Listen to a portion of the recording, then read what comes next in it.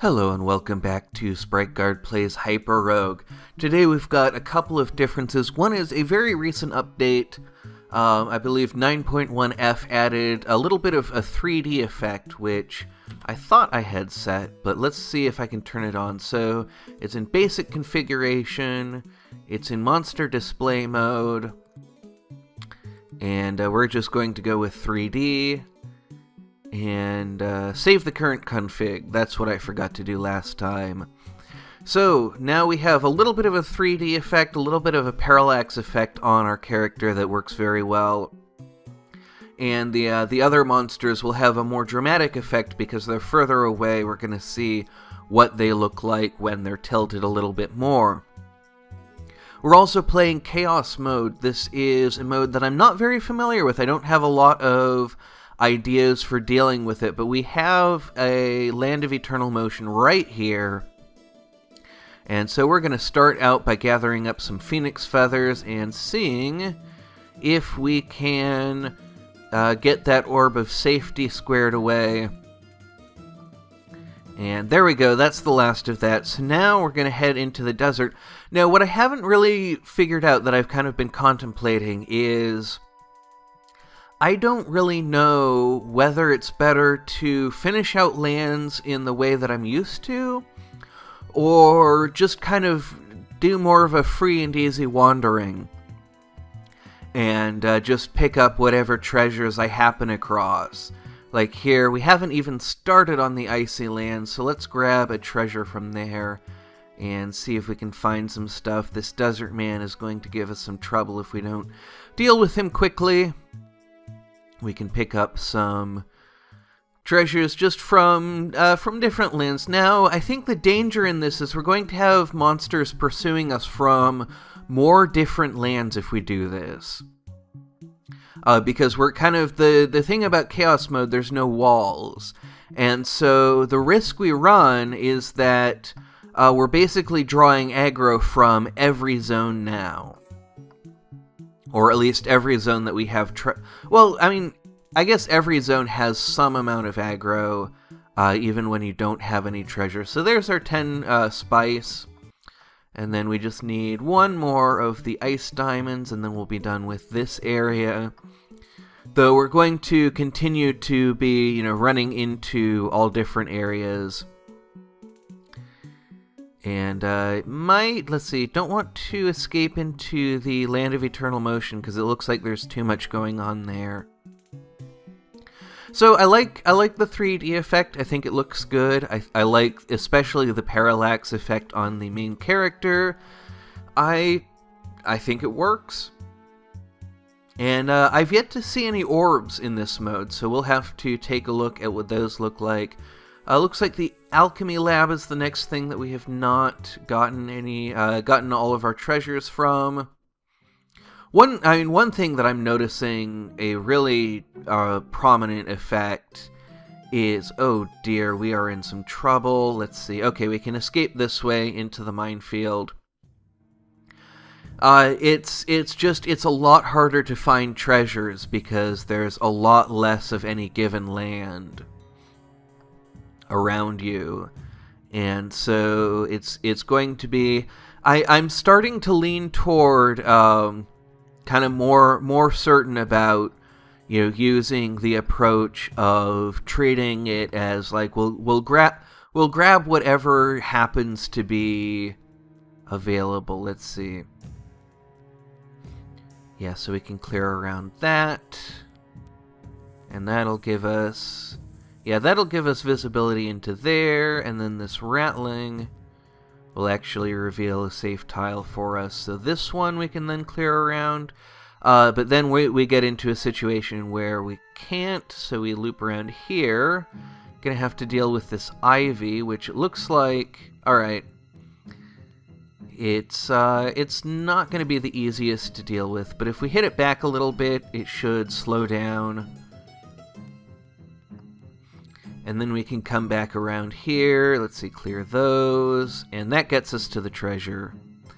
And then we can get that one. Let's see, we know what this one is satisfied. There we go, we know that this one is satisfied. And that one Let's see, we know that one. And then we can come over here toward this egg. How many eggs? We only have 3. Alright. So we have quite a bit of work cut out for us. Let's see. That will tell us that one, which tells us that one, which tells us that one. And we know all those are safe, so we can hit him. Good, good, good. Everything is good. Now, I noticed that... I wonder if this counts as a land in the zebra... Oh yeah, that's a zebra tile. I was a little confused because it's hexagonal. And I noticed that it didn't turn green when the monster crossed it. So I was a little bit confused by that, but apparently it is technically a zebra tile. So everything's going well. I feel a little bit at a loss for how to commentate Chaos Mode. It feels very similar to the ordinary game, but we have combat coming from a lot more different places. Yes, we can clear that. We can pick that up, and that is 10 for us. Let's head into the palace. And what I'm noticing is that we're not seeing any crossroads. And so we're going to actually need to find our way into a land of eternal motion in order to save and quit. And so I'm thinking probably that's something I want to do pretty soon. I don't really feel like I want to extend this out too much more. I feel like we have accomplished some stuff. We have certainly had an adventure, and playing Chaos Mode is going to be interesting. Future tasks, future things that I want to do. I definitely want to get our 25 Phoenix Feathers so that we have a little bit more flexibility in saving. And then we're gonna have to kind of decide, alright, so what are we going to do beyond Chaos Mode? I feel like we have seen what Chaos Mode offers us, and now it's a question of, so how are we, what kind of adventures are we going to have while we are here? And I am just not seeing, it's very frequent that I do not see things that are on screen, but I am so far not seeing a land of eternal motion for us to duck into. Certainly seeing a lot of lands, and that is one kind of benefit of Chaos Mode, is you never have to go far if you're looking for just an exit. And you don't really care what land you're going into. Now that doesn't happen to us very often. We're usually very choosy about what lands we go into.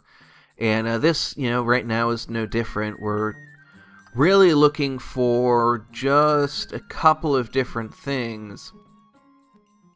And this mirrored land will probably be a little bit easier for us to navigate, simply because we don't have a lot of treasures and it's a very wide open land.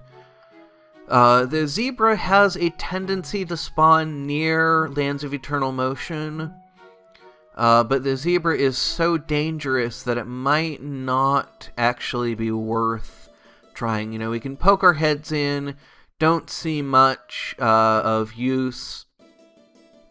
It is very nice being able to enter and exit the zebra at any bridge. We don't have to worry about where bridges line up with gaps in the walls. And so that's, that makes, I think, dealing with the zebra quite a bit easier in that respect. And here we go. Here's the land of eternal motion. So now we're just looking for an orb. We can pick up Phoenix Feather. Oh my goodness. We might have some difficulty picking up Phoenix Feathers because it looks like the no dipping rule may be in effect. In which case treasures are not going to spawn pretty much anywhere in the land of eternal motion. And that could make things very difficult. I don't know what the orb spawning rules are. I don't know if the not dipping rule applies there. We've got a lot of minefields. So it looks like treasures are still spawning, at least for now, which is, I believe that's the way the no dipping rule works, is as long as you don't have 25 treasures, they still have a chance to spawn. But the chances decline pretty quickly. And we're getting, more and more heat, of course, with our increased threat level, and so that's going to make staying in the Land of Eternal Motion harder and harder, and we're just not seeing what we need to see. And that is frustrating, and so, just like I was talking about last time, this is an opportunity to kind of look at what the game is doing and say, game, I'm not going to, you're not going to get a reaction out of me. Alright, so here's a bunch of treasures all right next to each other. So that's very lucky, and that's going to get us up to 17. I think we can get up to 18 here. That was pretty good. And so that'll give us the opportunity, if we can get up to 25, that'll get us the opportunity to find orbs of safety in other lands. Still not seeing one. Oh, there's one. So that may not be the first one that we've passed, but it's the first one I've noticed. So we're going to wrap it up there. In the next episode, we're going to have to decide what it is we're going to do. Setting to sea is actually something I've been considering, because we have not been to Relia in quite a long time, and the Orb of Teleport, very useful orb. The Temple of Cthulhu is, of course, very fun. And we might continue doing 25 treasure challenges. I don't know how well that will work in Chaos mode, but I don't know, I don't know how the code's going to be behaving. I don't know if there are exceptions to the rules in here. That seems very likely. So there's a lot to discover about Chaos mode still. And we will have to discover that in future episodes. Until then, thank you very much for watching, and have a great rest of your day.